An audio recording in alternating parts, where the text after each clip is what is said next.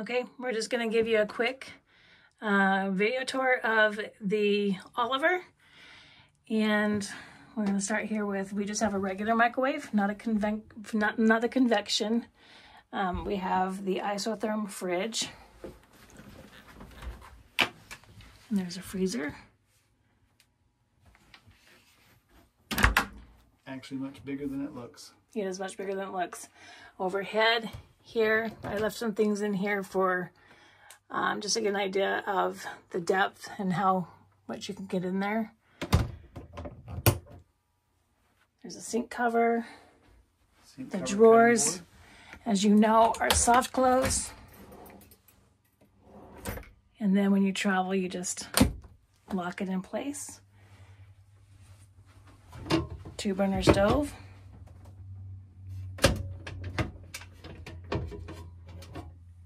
And then up here underneath, we've got the USB and the 12-volt plug. We put the remotes up here on command strips. They're protected by this little indentation there. It helps to kind of make it look symmetrical with the other controls, which we'll talk about here in a second. The blinds, this is the darkened shade. We can lower it. They've been flipped.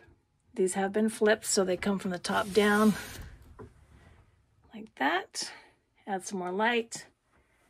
That's your emergency exit window. We have the drawer here for the nightstand, the TV, and then of course the Truma air conditioner. And I'm going to back up here for just a second and let Brian talk about this little cover. This is a cover that that we got from Van Life. That it's magnetic. The magnets are inside the frame, and it blocks out all the heat and the cold. Not that there's very much, but it gives you a little bit of extra light and secures it there. So we love that cover. It's been great for us. Okay, this is the other side, and of course we showed you the blends already, but those are nice day shades and the night shade. Okay, and here are the controls right here. Okay, I'll start talking. This is the Victron Energy battery monitor here. I don't use this a whole lot except just for quick reference. This is a humidity and temperature sensor we put in. And then this is the Mopica remote tank monitor. You just press the button and let it find the sensor. It does have an app with it so that you can, so tank 1 is full. Turn that off. And I use the app more than I do this, but it's a very good resource to have this on the wall, so it just checks it out for you, and we'll let you know at a glance. We're almost out on tank 2, and I'll turn that off. This is the Furrion DVD player that's connected to the television. It does Bluetooth audio from my phone, so I really enjoy that with the 4 speakers that are inside. Let's go ahead and look at these controls too. We'll look at these controls. This is the Truma Control Panel Plus, and right now it's just showing time. So this is the button that you select to do your heater or air. Right now we've got heater selected. When you select heater, you set your temperature. By the way, the heater is running. It's very, very quiet. And you hit enter. So top line is a status line. Shows that we're on propane, and that's a bottle. And then this is auto fan. We could go to, also we could, let me back out of here real quick. You can go over to fan, and fan has auto or a night mode, which makes it very quiet. But we usually keep it on auto because it's very quiet. Anyway, and then this is your hot water. We'll turn hot water on and turn it on eco, so that it doesn't, so your hot water will show up here with the little eco symbol. You can put it on eco or full mode. This is our sea level 2 tank monitor. The first thing on here is our water pump, and it takes a second to pressurize, and then you can turn it off. There's also another water pump switch in the bathroom. The batteries are the only thing that don't do in percent. They do in actual voltage, so it's 13.4. Batteries are topped off. Fresh, we've got 69% of a 32-gallon tank. Gray is 0 of a 32-gallon tank, and black is 5% of a 15-gallon tank. Down here is the Xantrex Freedom X 3000 watt inverter control panel. You press this and it'll show that we are on the grid. We are connected to the grid. The batteries are being floated. So that is one of the levels of charge for lithium iron phosphate batteries. They're the Lithionics batteries, and why I got confused. And so that's where you would turn on your inverter if you were not on the grid and you wanted to use inverted outlets. Let me just show you the pantry really quick. It is nice and deep. I did keep some empty containers in here for reference. This is a water pitcher that we use.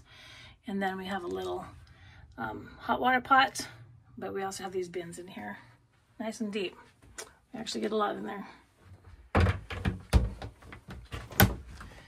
All right, the dinette is here, and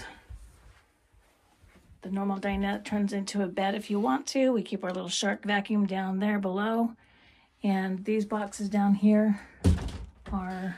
Those are your fuse panel for 12 volt and your circuit breaker panel for AC. Okay. They both have access points on the top so that you can look in from the top. And this is the bathroom. Let me quick go talk about these lights over here. Lights. These okay. are, we have two types of lights in the trailer. This is the of course it's not going to work, but you got to tap it, and then you tap it to come back on. And these are the reading lights. You push on the ends to get them to come on. And so those are the two types, along with the LEDs. They're up on the top, and those are controlled by the master control panel. Okay, back to the bathroom. We have the fan up here. It's a MaxxAir mini fan. And then, of course, you use this as your shower. It hooks up here.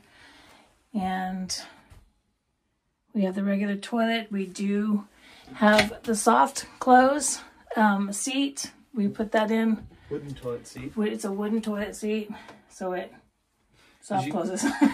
You can really slow. You can actually sit on it without it flexing and bending, yep. like the plastic one that comes with it. Towel bar in the window, and then of course the access up here. We put our toiletry bags up here, and they work perfectly. Okay, and then we'll let Brian talk about the closet. You want to hold this?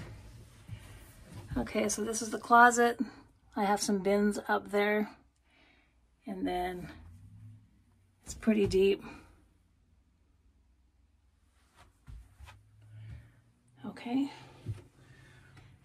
And then do I talk about the door? Yeah, I'll talk about the door real quick. We're not going to open it. First of all, I put a little handle on the screen door right here, and that helps us close it. And second, the normal windows are frosted on the door, and you cannot see out. I've changed that out with an original Lippert tinted window, and I've also put a curtain type on the inside. So we keep this folded down to one level. You can fold it down to 2 or 3, or you can completely close it off if you want it blacked out. But you have to do it before you close the door because it's in between the screen. But what this does for you is when you're camping, you can look down out of the trailer, and the UPS guy just showed up, turn on your outside light, and you can see if there's somebody who's knocking on your door. So that really helps. And then we have the deadbolt here, and the screen open on this side, and otherwise it's just a standard door. This up here is our master control panel. You've got a master switch over here, your porch lights, outside courtesy lights, main cabin lights, the closet lights we were just using, the cabinet lights we were just using, the curbside awning, street side awning, and our rear camera. We really love the rear camera. We put a hook here, and every time we come in the trailer, we put our trailer keys right here, and it helps us to keep complete track of them. Also have a fire bottle right there, and I think that's about all for the interior. Would you like to say anything else? No, I think that's about it, and we'll take some still shots as well.